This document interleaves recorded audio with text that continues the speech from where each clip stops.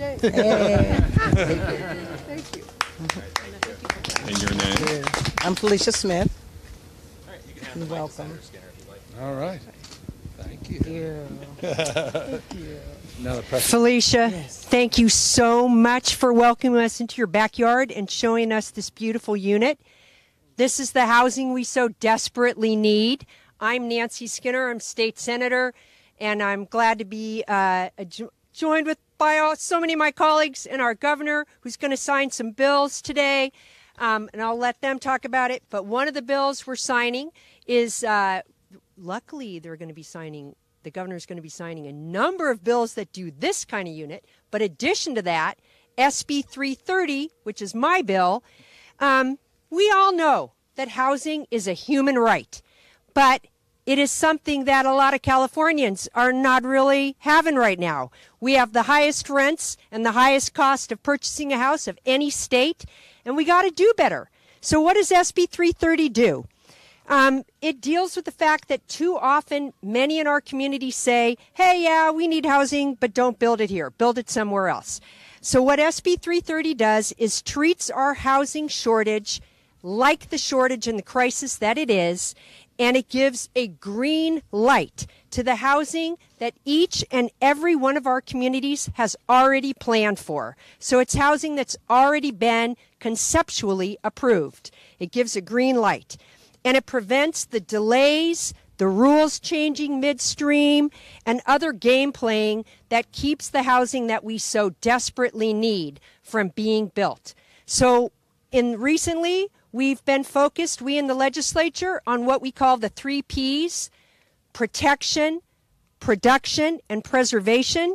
And yesterday, the governor signed some really brilliant protection bills. Today, we're dealing with the production bills, and SB 330 is one of the core production bills, along with the other ones that will be signed. And I'm really proud to be here, and I'm so glad my colleagues all backed the bill, and that Governor Newsom will also. I appreciate that. Thank you, Senator.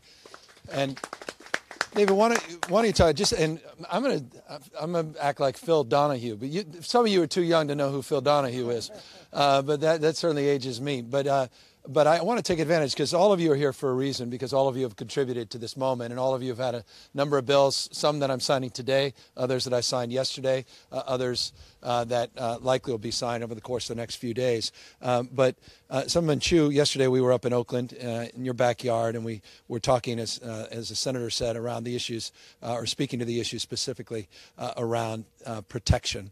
But you have a bill on density bonuses that I'll be signing today, which is an important one. It makes perfect sense, but it will make more sense when we expand it. But that's next year's agenda. But this year's agenda focuses on this idea of low and middle income housing, density bonuses in and around transit corridors. Great. Thank you, Mr. Governor. And first of all, thank you for your leadership in helping the legislature prioritize during the most intense housing crisis in our state's history. AB 1763 is a bill that has come out of struggles of affordable housing developers and communities that are looking to build affordable housing. It's a bill that would use the incentive of density bonuses in affordable housing projects to really turbocharge the production of affordable housing, particularly around transit. We know we need to build millions of units of new housing in order to stabilize our markets. Every colleague here has a part in bills to move that forward. But this is really focused on 100% affordable projects, and I want to just take a moment and thank the California Housing Consortium and so many others who are instrumental for it. Appreciate that. Well, you want to just go down, because we signed one of your bills yesterday as well. Maybe we talk a little bit One about yesterday, that. and thank you. Well, I want to first thank the governor for his commitment to housing. When I ran for local office in 2009, housing wasn't as much on people's radar.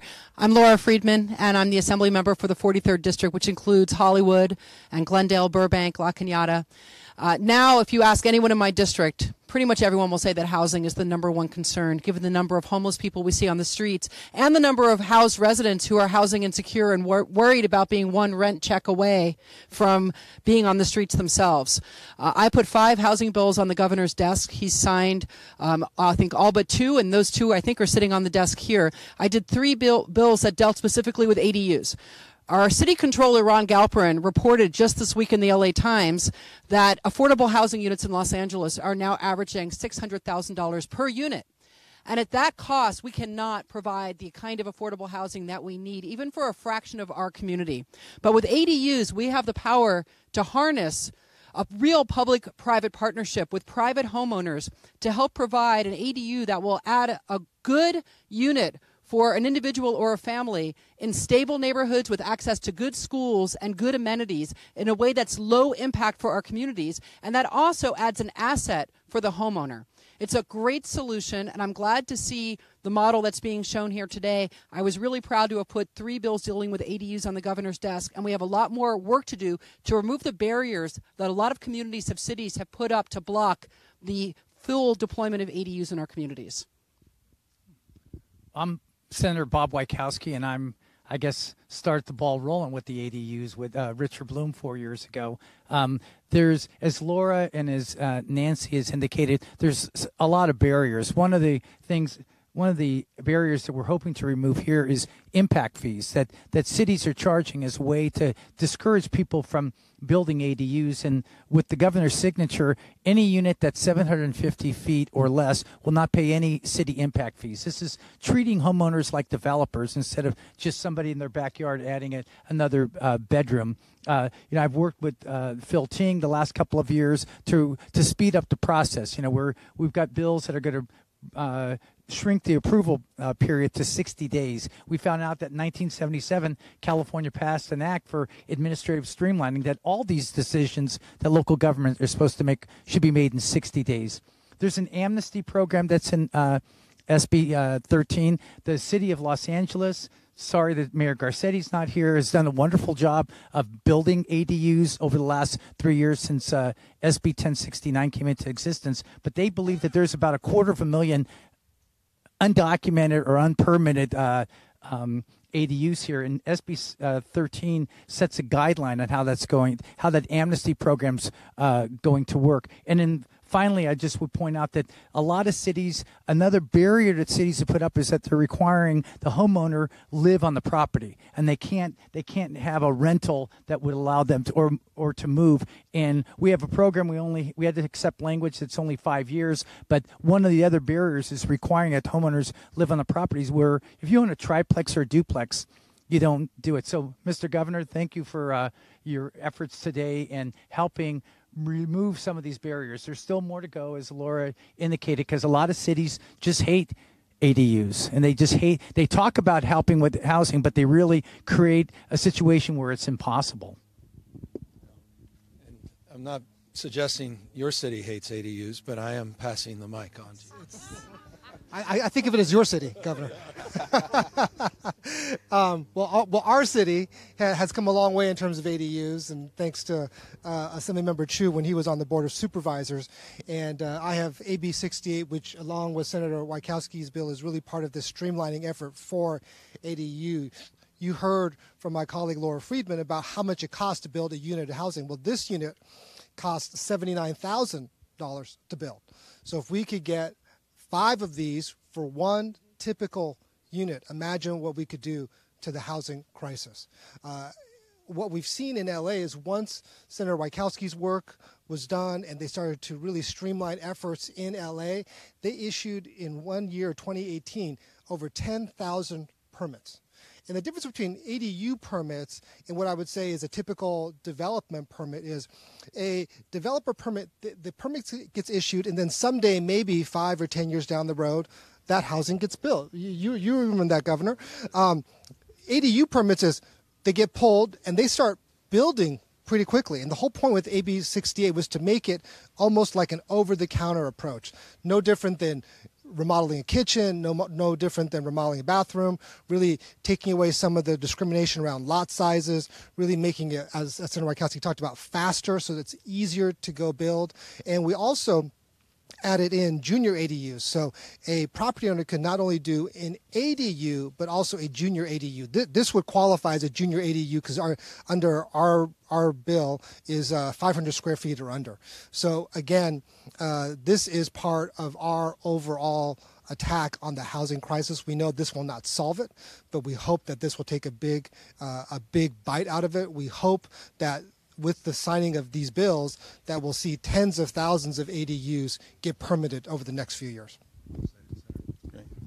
Thank you and welcome. My name is Steve Bradford, Senator from the 35th Senate District, and I'm honored to join my colleagues who have made a strong commitment to affordable housing. And I think one of the things we need to do in this measure is going to help change the paradigm of what we consider affordable housing or low-income housing. It's far often stigmatized, but as you can see, this is a middle-class neighborhood, and we're putting affordable units here. So if you live in San Francisco and make $125,000, you can't afford probably a unit like this. So it's important that we do the legislation. I joined Senator Wachowski last year with an ADU bill, and I do represent a district where I have a lot of NIMBYism going on, where they don't want units like this in their backyards, but we're going to have to change that. We're going to continue to working. So I'm honored to be here today, and I thank the governor for his leadership and vision on this issue.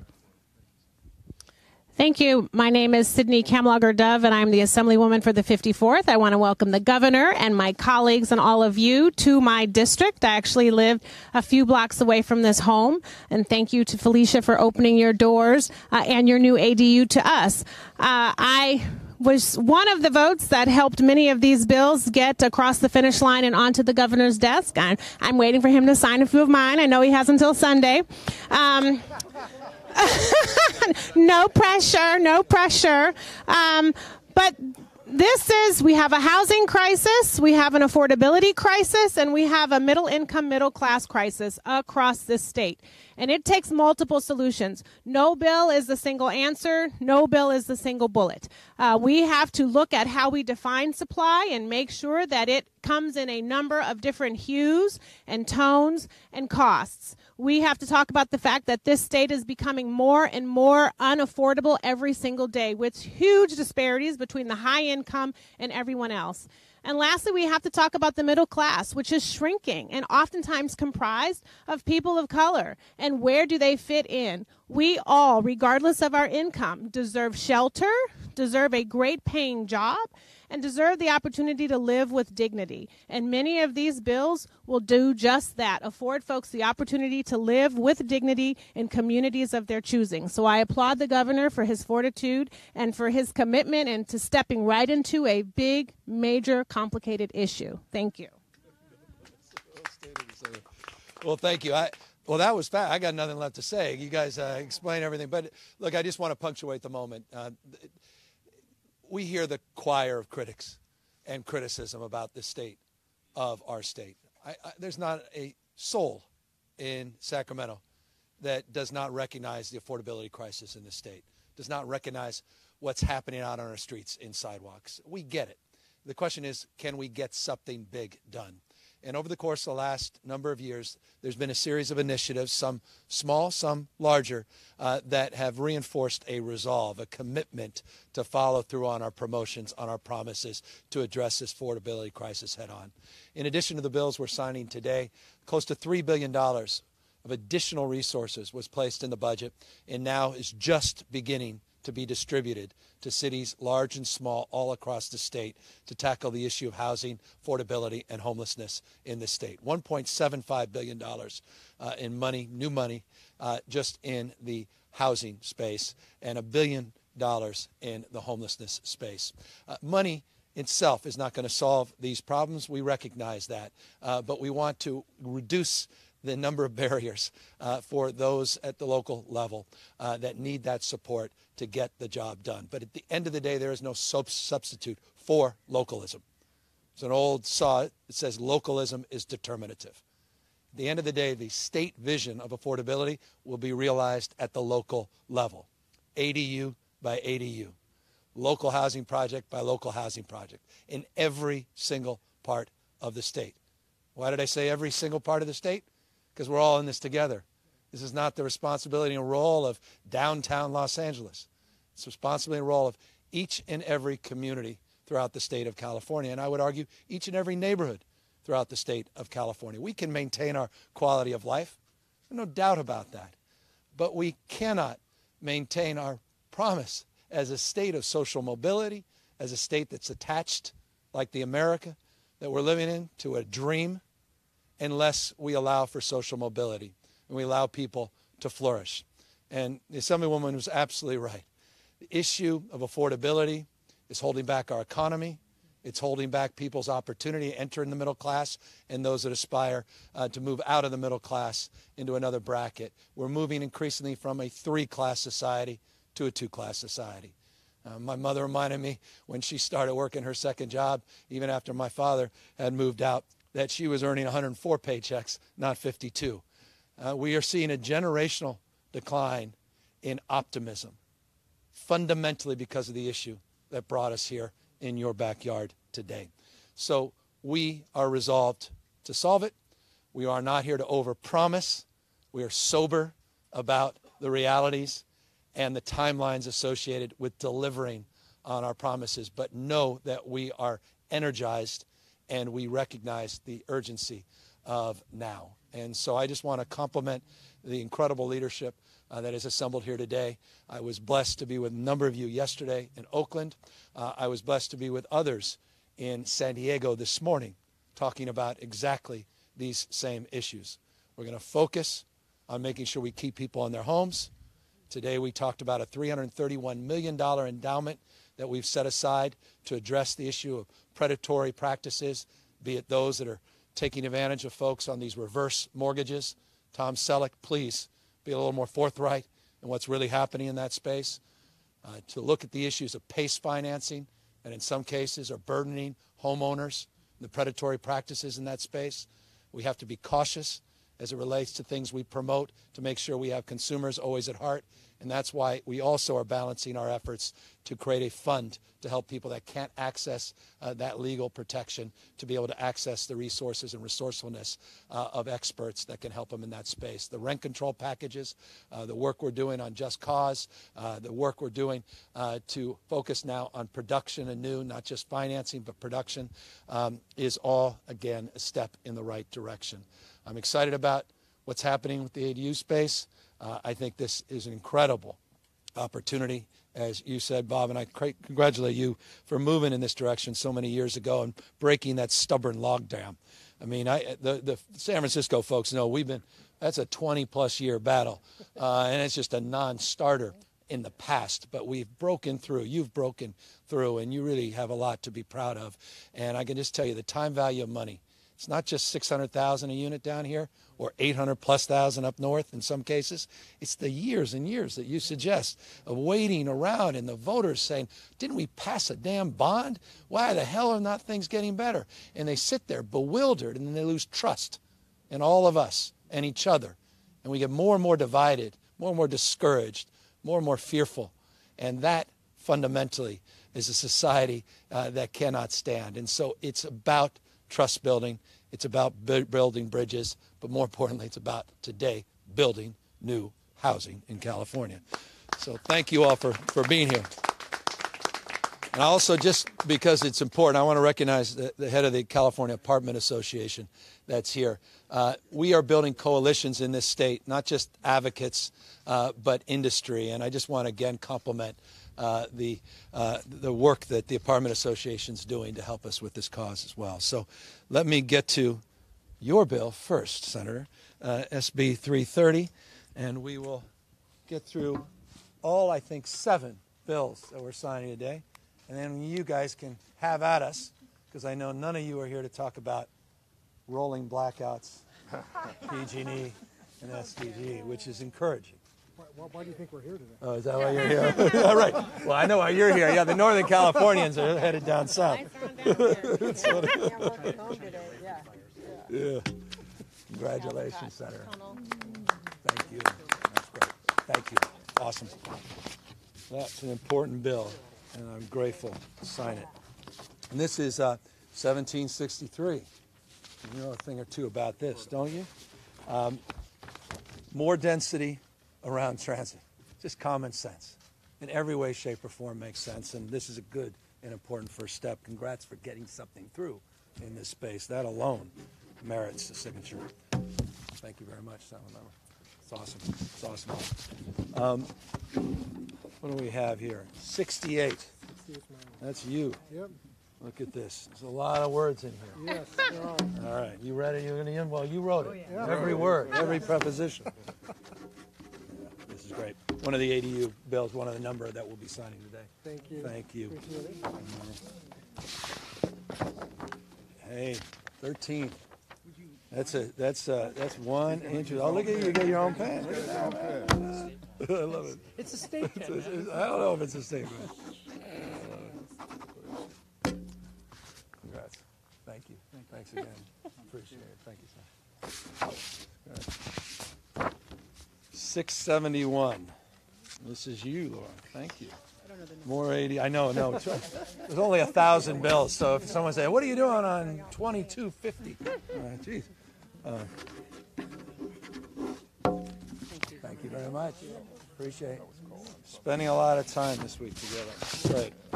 587, maybe 587. This is yours again. Thanks. And I think we got one more, folks. And this is 881.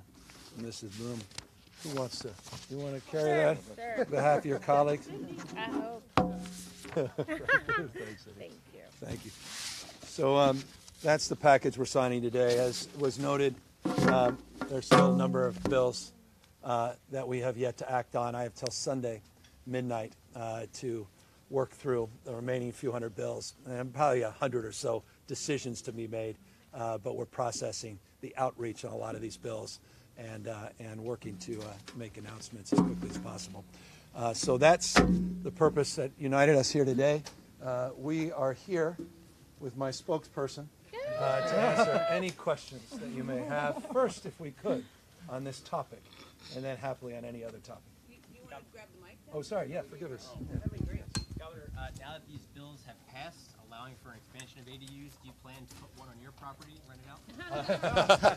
I just moved in. I don't know that we have the space. I got so many dogs and rabbits, and I haven't been home in 24 hours knowing my daughter. I may have some other animal that I have to accommodate. But no, I think the governor's mansion is available for someone if they are interested. I don't know what the going rate is for a mansion in Sacramento. But I imagine there are a number of people that want to move into it, but they should be patient. That's all I have to say on that topic. Anybody else on this issue? How quickly do you hope that these bills will be put in place and will help the housing? Well, I think immediately they have already made an impact. Once there was a sense these were going to get passed and there was a sense of where we may go in terms of our action here today, I think the industry is moving towards that. Of course, most of these go in effect in January, but substantively, and there's an individual behind you that's responsible for the building to your right, our left, that probably could answer that better than any of us, where I imagine this has helped enliven their prospects and encourage them to potentially look, I think, more favorably at their business plan. And perhaps you can talk to that because you're a big part of why we're here. Come on up. You're the inspiration for a lot of interesting businesses that are starting to crop up in this space. So I put you on the spot. Okay. Any of these help in this space, or are we making all this up? Everything we said. What do you make of it? You're not making up at all. My name's Stephen Dietz. I'm with United Dwelling, and we looked at the opportunity to build ADUs and realized there was a lot we could do to help homeowners in the construction. So we actually built a business model around this bill and others previously, where we partner with the homeowners. We finance the construction and we share the rental income with them. And that entire business model exists because of this bill and previous ones. So just one indication. So that's real time this is taking shape. And again, this is complementary to a lot of the good work, and I appreciate the recognition of your mayor here in Los Angeles and the city council that are working very aggressively in this space, and that's demonstrable in terms of the number of permits that have been pulled. All of this is additive. All of this is important. And at the end of the day, to solve our crisis, it's an aggregate of all of these local initiatives and efforts. So very, very important what's happening down here in Los Angeles. Any of you have concerns about the LA City Controller's audit yesterday that suggested that the city was not spending Triple H bond money appropriately or wisely enough? Yeah, I mean, anyone want to speak to that with more detail? I didn't have a chance to read the article. I mean, I read the article. I didn't read the audit. So I'd be remiss to respond to it without the details, my knowledge. Anybody that did take the time? Not yet. And look, anytime there's an audit that suggests anything, we all should be attuned to the findings and sensitive to that.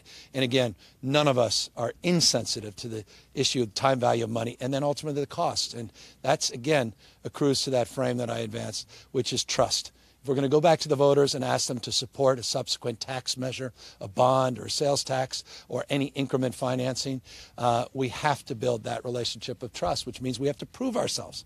We say we're going to do something, we have to do it. And so those audits can be helpful, not just destructive of that process, because they can waken us up to doing a better job, sharpening our focus and making sure we're held to account.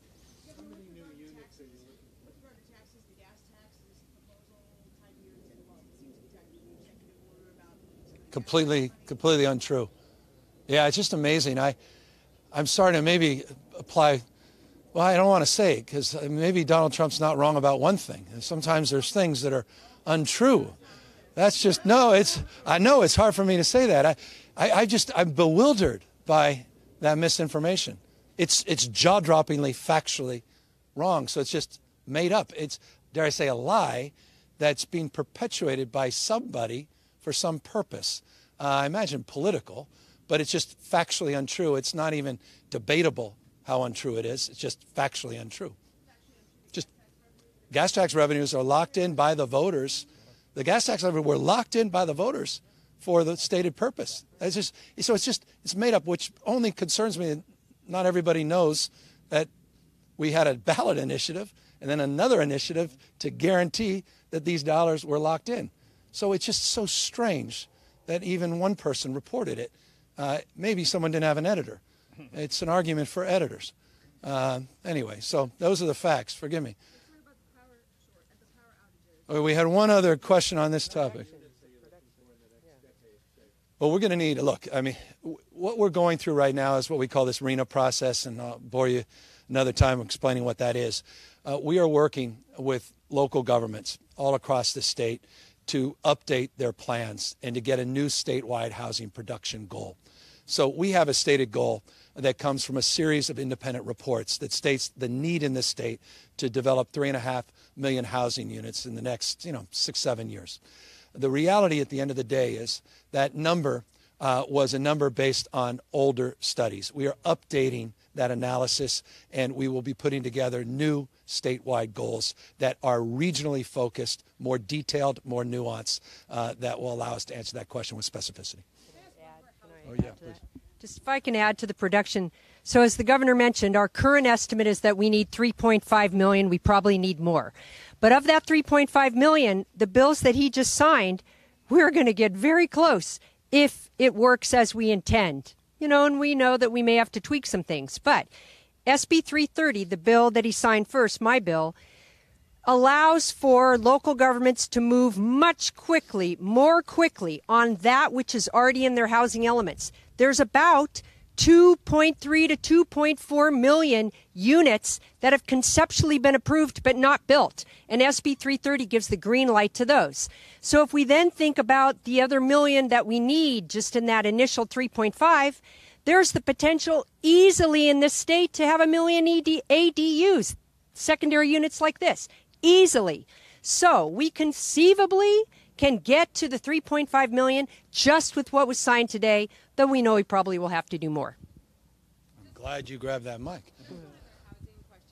Thank you. Yesterday, 1482. Yeah. That doesn't go into effect until January, but we're already hearing in LA, tenants are being served 30, 60-day notices to leave.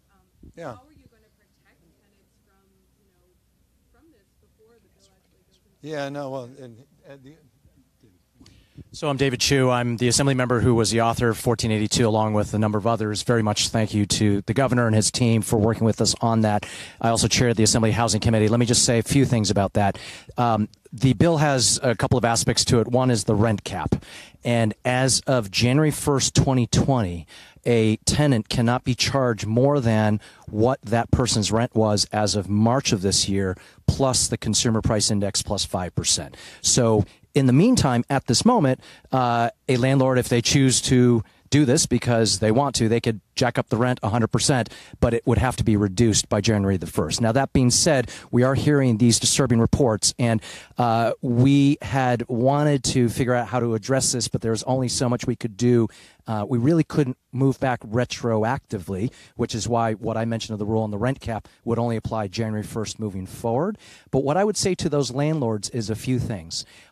They will have the opportunity to raise their rents by CPI plus 5% every year for the next 10 years. That is more than enough headroom for these landlords to make a fair rate of return. I want to thank the California Apartment Association who's here, who can attest to that as well. Everyone knows if you are doing a good job, that is the case. But if you want to be greedy, you can continue to do what unfortunately some landlords have been doing, which is in part why we're in the situation we're on right now. The last thing I want to say is the public tenant advocates, we are watching and we are monitoring, and if we are seeing that there are certain landlords who are doing this, we're going to follow and know who these individuals are.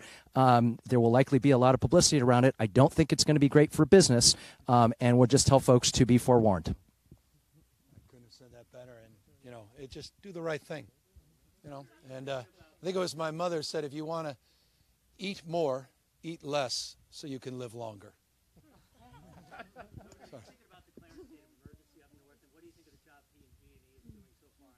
So just, are we off the housing? Because I want to spare all these folks. You guys, you don't have to sit around for this. If you wish, or stand around, you're be my guest. But forgive me, the question of a state of emergency, we're monitoring the necessity of that. We've been working very collaboratively with city and local leaders. We have created what we call a SOC, which is our State Operations Center that was put together a number of days ago.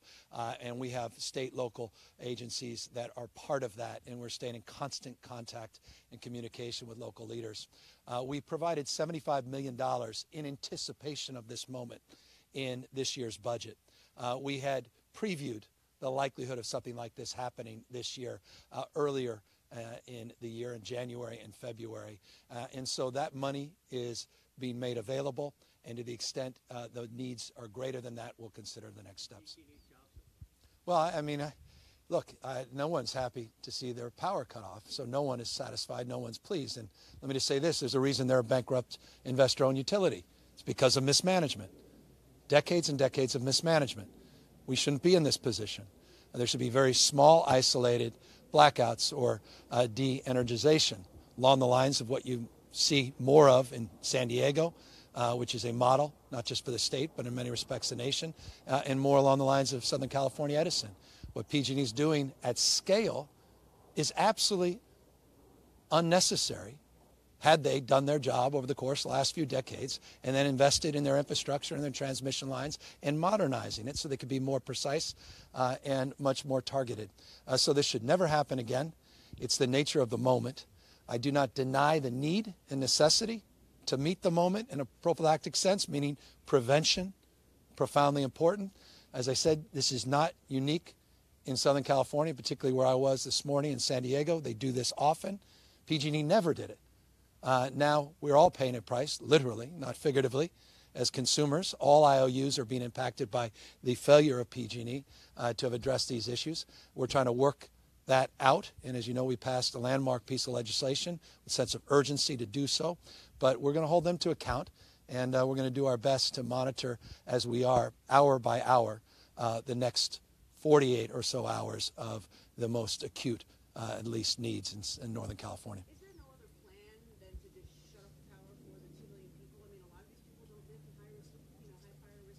Yeah. No. That's all we're doing. We're providing. So we're going through. We have a series of. We review all of this. We have experts from CAL FIRE. We're working with the National Weather Service.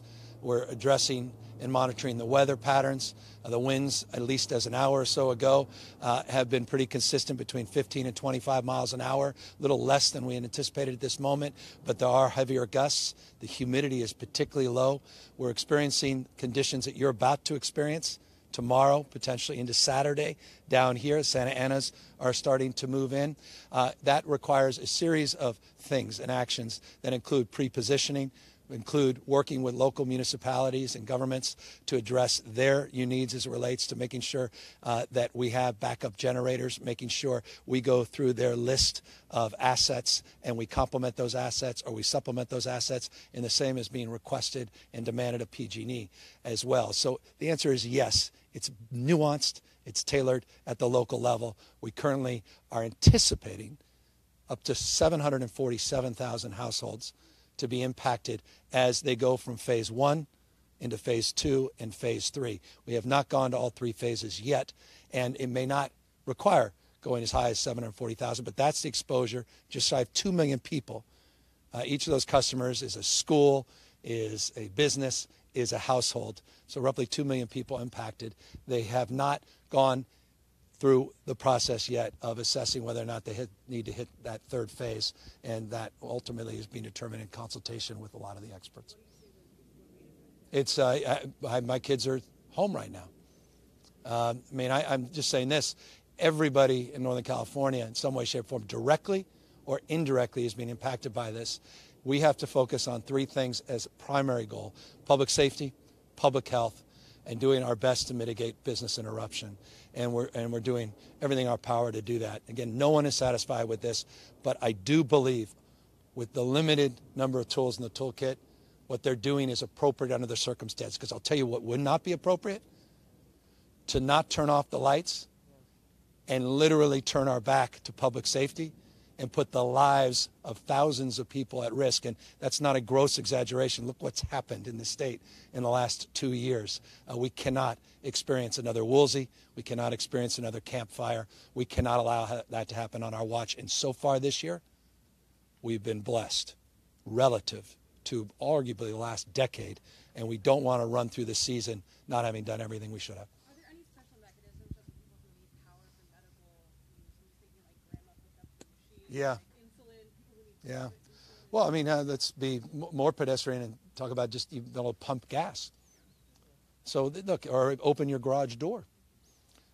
Make sure you can keep your food safe in the refrigerator. So all of that is being assessed and addressed, but never as comprehensively as one would like. This is a scale and scope which you haven't experienced, and we've got 20 of these operation centers up that provide people access to water. We have an emergency protocol as it relates to fuel distribution. It's not a lack of fuel, it's a lack of access to the fuel. So through the Office of Emergency Services, they're putting together those protocols, again, all as needed. We're hearing that as early as noon tomorrow, they can, in certain circumstances, start turning back the lights, but they cannot do that until they physically assess the transmission lines. Because with these heavy winds, those lines go down and you flip the switch back on, that's a fire danger. So there's a physical constraint. And that's why you talk in terms of those number of days. It's not necessarily the fact we don't want or can't turn the lights back on, but public safety would dictate that we have to do a lot of that manual labor first. And you said there's 20 different operation centers Yeah. throughout Northern California? that PG&E is funded directly or have been supplemented through county funding and state efforts. Yeah. And that, again, is providing water for people if they need it. What else? Complement of issues, including access to, forgive me, electricity to charge your cell phone. Simple access to whatever small devices one may need, from crank devices to flashlights, other things that will be distributed. Larger industrial support as it relates to backup generators. Obviously, there's been a lot of outreach to critical care facilities, senior centers, hospitals. A lot of them, fortunately, already have redundancy in place. By the way, blackouts are not unique, unfortunately, in Northern California. They've never, of course, been proactively done at this scale, but we do experience a lot of these extremes, and so a lot of these protocols have been well established, and frankly, they're protocols in a world of seismic uncertainty that also are requisite in terms of preparation. Will anything like that be available in Southern California? Yeah, we're working. We've been working hand in glove with Edison and SDGE we've been working with your local elected officials and your county representatives, Cal Fires down here. I mean, everybody's working very collaboratively. As you know, Southern California Edison is also, it's not just PG&E and Kern County. They've turned off the lights. Kern County uniquely has PG&E in their territory and Edison in their territory. So we're working through those collaborative frameworks as well. San Diego has not yet, but that was an hour ago. You may know more because you have access to your cell phone and your Twitter feed. Perhaps they have, but everybody is prepared. And as I said, those winds are coming down here, and over the course of the next few days will be determinative in terms of our ability to get out of this. And this is the new normal. Hots are getting hotter, the dries are getting drier, the wets are getting wetter. For those that don't believe in climate change, come to California. This is the future if we don't meet it head on, and that's why we are very aggressive in the low carbon green growth space, and not just in terms of emergency preparedness and suppression strategies. All right, folks, thank you very much for coming out today. Thank you all. Thank you all.